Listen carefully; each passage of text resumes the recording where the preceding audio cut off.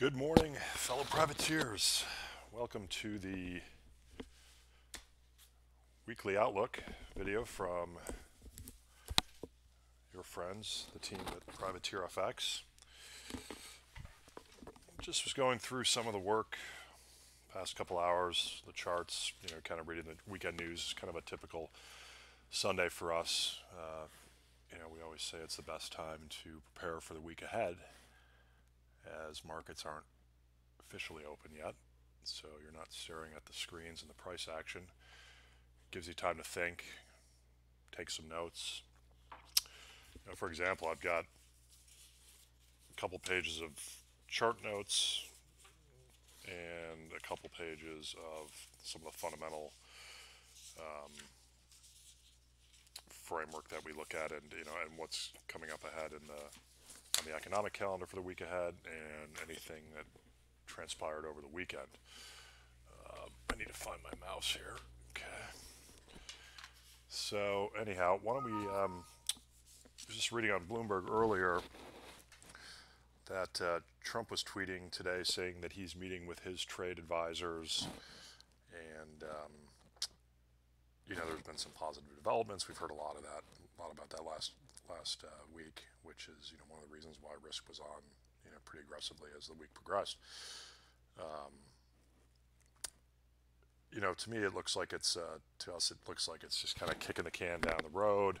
The FT put something out saying this is putting pressure on Trump to delay raising tariffs at the March 1st deadline and to facilitate a make or break summit with Xi in the future. So, our best guess is this gets pushed down the road, maybe a few weeks to a month, where he can sit down with Xi himself, and then they can come out with some, major breakthrough. But seems like the positive news is all priced in on the trade front, and we're one headline, one tweet from Trump away from a correction of this recent move. One thing I found interesting from one of our friends in Australia was talking about the economic data surprises, and the U.S. and Japan were the only two major economies that were still surprising on the positive side. And last week, we had some weaker data, in particular the retail sales out of the U.S. It flipped the data surprise index from a plus 17 to a negative 23.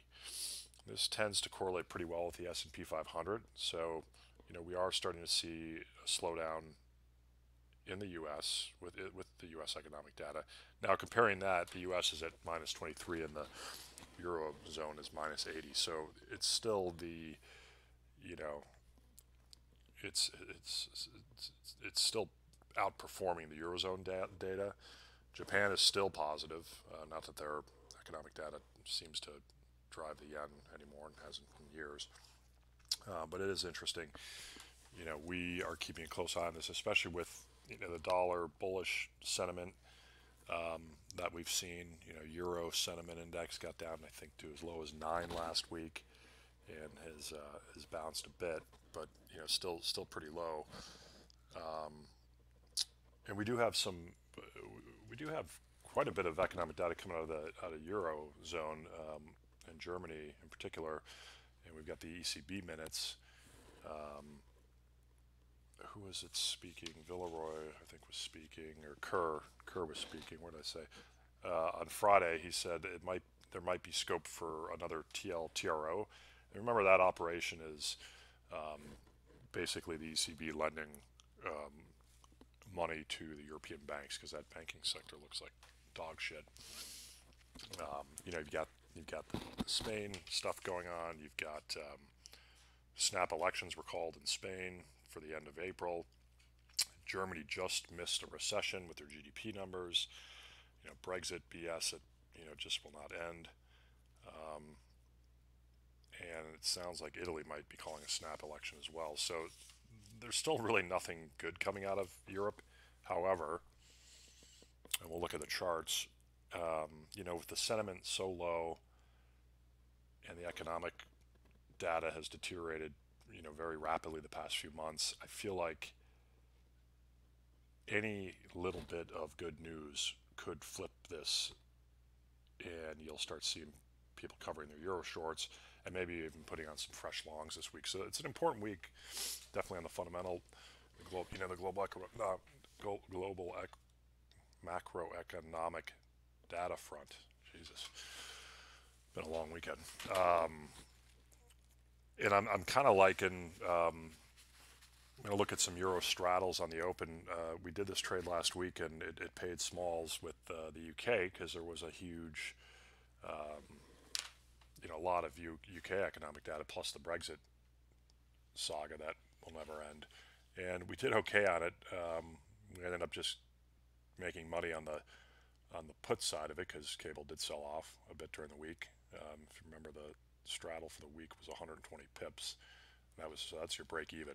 And we had a decent move down. I mean, here's on the left chart here. Here's the weekly range. It was 129.58, and it got down to 127.73. So that's more than covers the straddle. It does require some execution, and you got to leave orders and loop orders, and it's definitely a bit intensive on the execution side, but keeps you engaged. And it worked out okay. So we might do something similar with a couple of the other pairs this week. So we're not really taking a directional view, but we do think it's going to move more than the options market is pricing. Maybe a sip of coffee.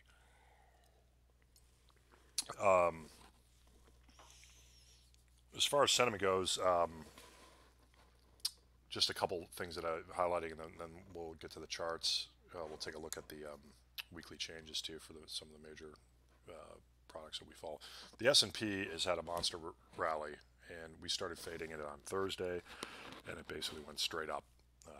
We put some downside on in Asia, and stocks were looking a little bit weak, and no one really knows why, but it went straight up, and our downside is not looking very good. They expire this Friday. I think I did say like the euro and the Swiss are real low, like kind of around the 10% bull area.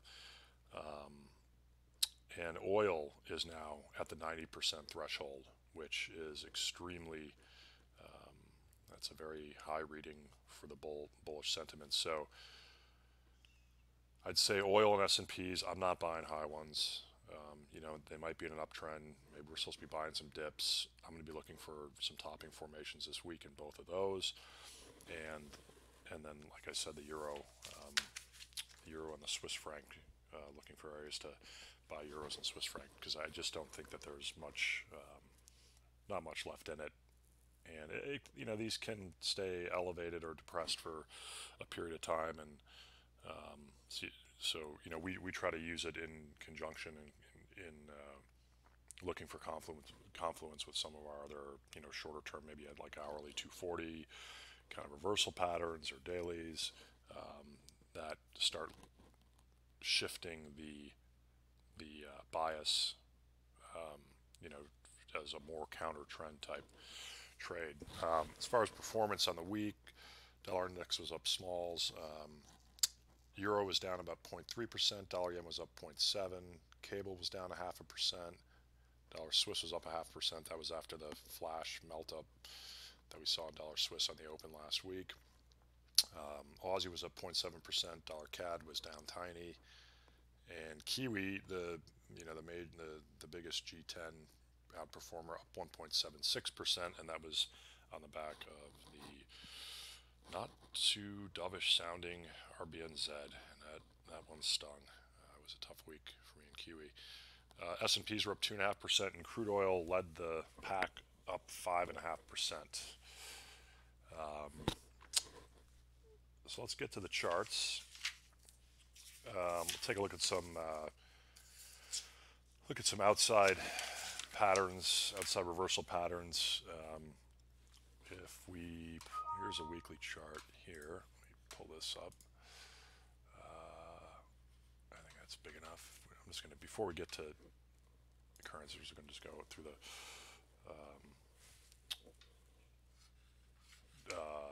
we'll just go through some of the products that had these outside weeks. So oil being one of them. Here is the left chart is the weekly. You can see we made a new low. This is a bullish engulfing, and we closed just above this third fib. So this is pretty bullish looking, even with it being elevated. But there could be some sort of oil headline that comes out. So I'm not buying it up here. It seems pretty overbought to me, but it is a very powerful week. Gold may not show up on this trading view. Yep, no, it does. Okay, so we had this inside week. The blue bar is an inside. This was an inside negative week in gold 2 weeks ago.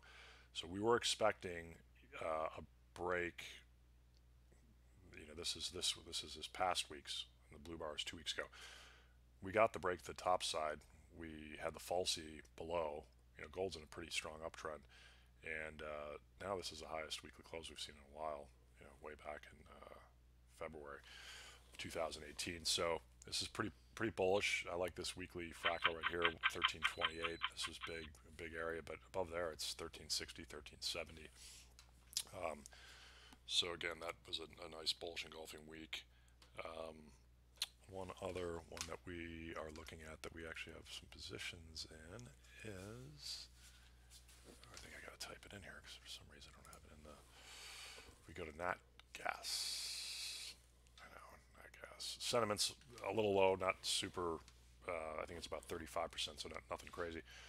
Here's our weekly chart. You can see it is a doji week, and that's interesting after having, 3 pretty heavy solves. We did make a new low for this whole move. And then on the daily over here on the right, you can see the previous day was an inside day.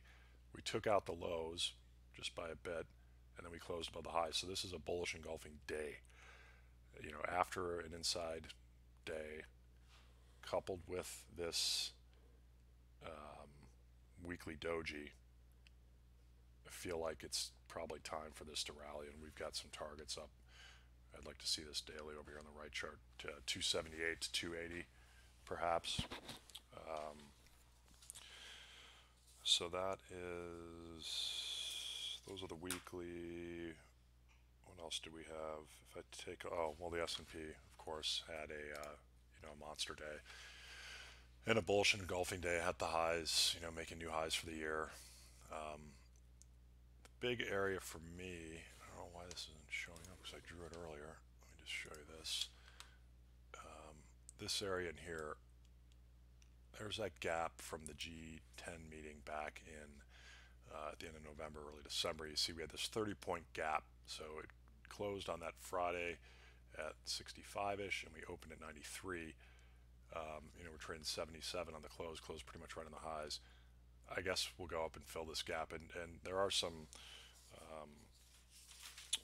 targets up there. Let me see. I've got the trend line comes around 2790, so that would be right around the area of the gap fill. I like that area, kind of selling at one time just below, between 2790 and 2800.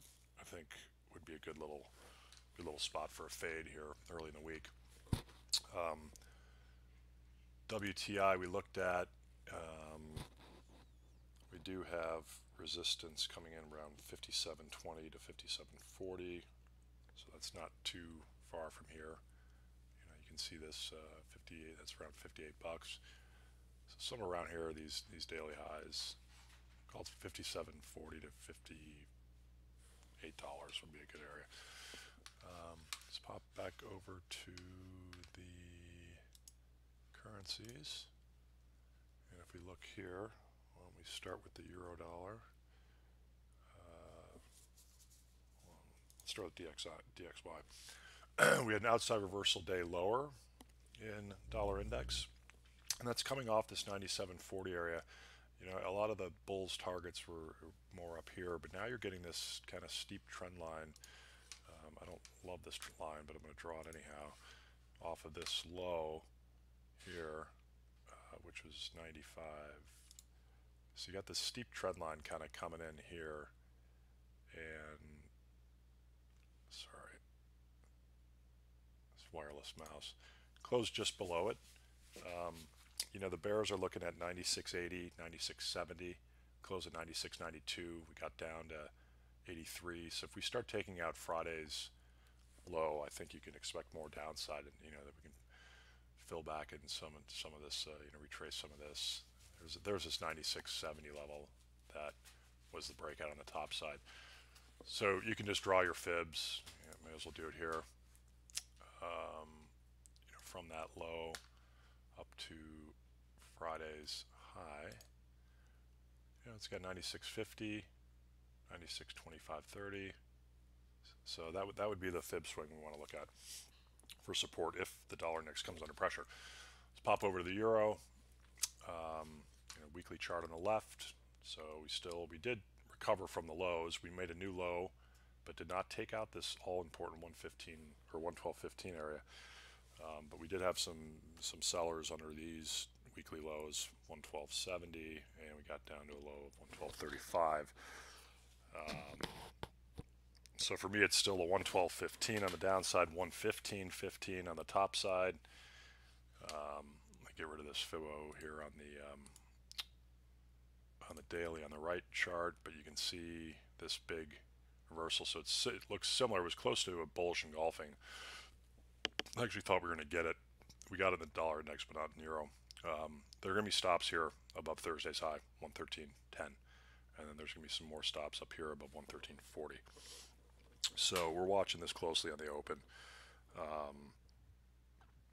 The next top side objectives, if we start taking out 113.40, is this 113.75 to 85.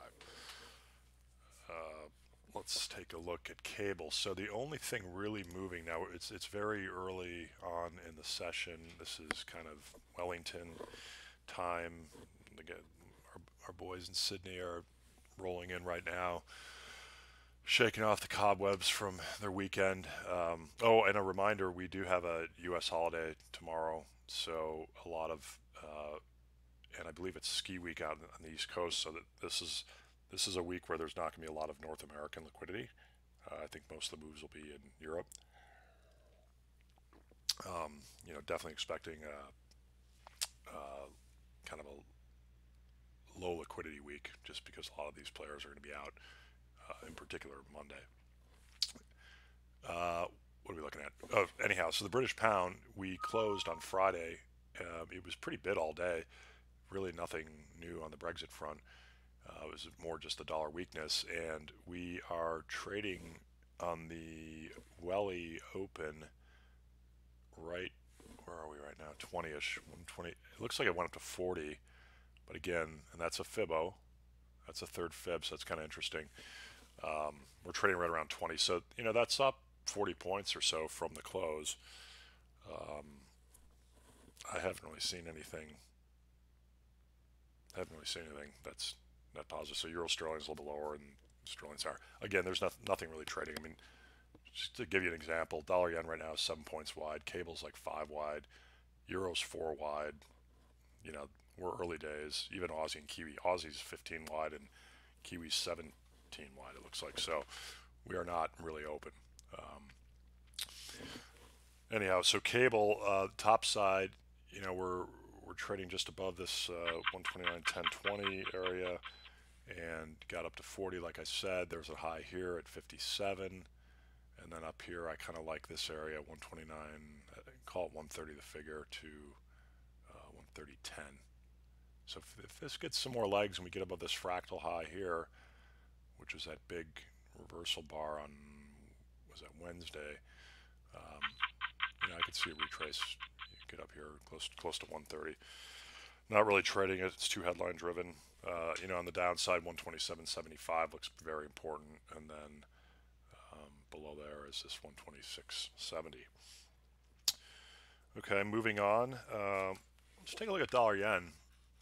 This is starting to show signs of a top. Right chart is the daily. Left chart the weekly. We did go up to 111.15 on Thursday, but then we almost had it's kind of a bearish engulfing day when the dollar came under pressure after retail sales, and then Friday was a doji day. So there's a little bit of indecision here. We are short some dollars, dollar Swiss in particular, but we're going to watch dollar yen for a clue for the dollar's next direction. And the support in dollar yen, this is that old breakout here. So if you look, I'm going to set an alert. See on TradingView, this little plus sign, you can just boom, boom. It sets an alert automatically, and you have to get back into your tickers, but it's a quicker way than, and then if you hover over it, you can see here, so maybe that's a little bit high. I think 15 was that high, if I double check that high, but yeah, 16. So that was kind of the breakout. We got down to 25. If we see some dollar weakness here in Asia, I think that there's no reason why we can't retrace some of this. And we're definitely leaning left in some of the dollar pairs. Aussie dollar. Yeah, well, these Antipodean currencies, I've been getting it pretty wrong. Cost me some money last week, both in Aussie and Kiwi. Pretty strong day, decent week. Left chart, we made a new low, barely, right in the Asian Open, and we pretty much traded higher the rest of the week. I would say we are looking at some top side levels here. Here's that high, that fractal, and we got up to the 3rd Fib Friday, right around 45, 75, and then 72 the figure would be next, and then you've got some old highs in here, and then that 3/4 Fib way up at 72.40. So again, if you see dollar weakness, this might be one to play it. I wouldn't play it if it's a risk off type environment, but if it's just overall dollar weakness, Aussie and Kiwi is, even looks better on the chart. Dollar CAD. Dollar CAD was kind of interesting. So we like to look at these. If you look at the right chart, look at the weekly chart left. So we had a reversal lower week, but not anything crazy. It made a new marginal high by a couple pips. 133.40 I think was the high versus 33 the week before. So, and then we reversed lower just on the dollar weakness theme. And look at this blue bar. So this is the blue indicates an inside bar. So Friday's bar was inside Thursday's range, right? You can see that pretty clearly here. So for me, I am, although it was a down day, and you can see because the candle's got red around it, meaning it's a red bar. For me, I'm trading the break of, I'm favoring the downside. I'm going to trade the break of 132. What was the exact low? 132. Yeah, 132.42. And I would, add below Thursday's low as well, 132.30. And you could also play. Now we're not seeing today's prices yet because it's early. Still got a couple hours before this charting starts picking up on the ticks. But 133.12 was Friday's high, so I would play either side of Friday's range. A lot of times you get a head fake one or the other, and then you're better off going the other direction. So, for example, if we get a break above 133, what we said was 133.13, and then we break below Friday's low, 132.40ish, I think it'd be a better trade playing it on the downside, and vice versa. If you get a head fake one on the downside and then it breaks the top side, you know that the short-term market has just gotten short, and now they're taking out, the stops are going to be above that inside days range, or in this case, if you're short in the inside days high. And you can look at that on the weekly, you can look at an hourly, 1 minute, 5 minutes, it doesn't really matter. You can see here on the left chart I got a couple inside weeks. Here's an example.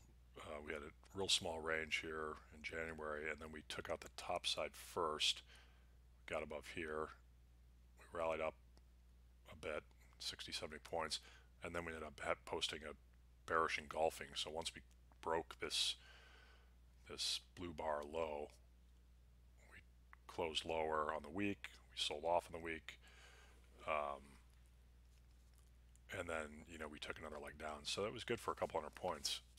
The weekly's a little bit harder or shorter term trading style, but it's worth watching. You can take a look at it. It kind of shows that the market's winding itself up. I love it when I get a couple back to back on an hourly. this dollar CAD could actually be a candidate for maybe a straddle. I'll have a look at that on the open, and once Tokyo's in, maybe trying to play a break, see what the straddles are like, and try to play it, maybe buy something like a 2 or 3 day straddle in dollar CAD, and not really having a directional bias, but more of a this market's wound tight, it's indecisive, and it's going to make a move one way or the other. And that could be led by oil, that could be led by a dollar, it could be a combination, whatever's driving it at the time.